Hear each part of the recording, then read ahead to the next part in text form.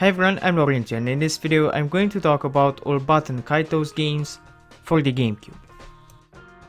Baten Kaitos is a nice JRPG. The combat system is turn-based, but in a different way. You get cards. You can get more and customize your deck, and each character has its own custom deck. Each card has a different effect, and that's how you play the combat sections. Cards are randomly given to you, and there are two phases in a battle. The attack phase, where you have to choose between attack cards, and the defense phase, where you have to select from defense cards.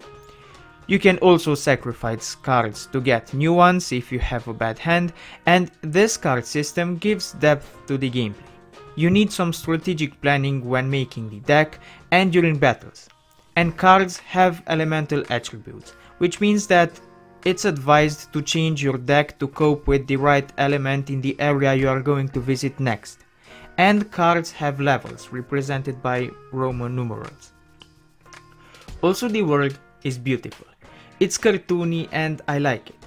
It has a distinct and pleasant feel, and I like that the map sections also have roads like this. It helps to reduce travel distances when you run back and forth to run errands. Origins is the prequel to the first game. The story is set 20 years earlier and has a new protagonist, Sagi. He works in the military so that with his wage, he's able to put food on the table.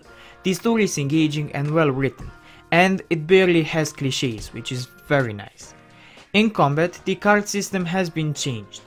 There are a lot of changes, so I'll just scratch the surface. Now characters don't have each their own deck, but rather you share the same deck with your teammates. Now attack cards need to be activated in combo order. You need to activate the follow-up of the number you've selected. Also, now the battles aren't in turns anymore. They are active battles, meaning that each character gets a bar that recharges before activating another card. And people on the internet seem mixed about the new battle system. There are people who love it, and others that consider that it adds some unneeded complexity to the game. I'm into the second category. I like the battle system from the first one more, but the one here is good too. The game is also longer. It takes you around 80 hours to finish. The first one took you around 60. The story is more engaging, which makes this game a very good sequel.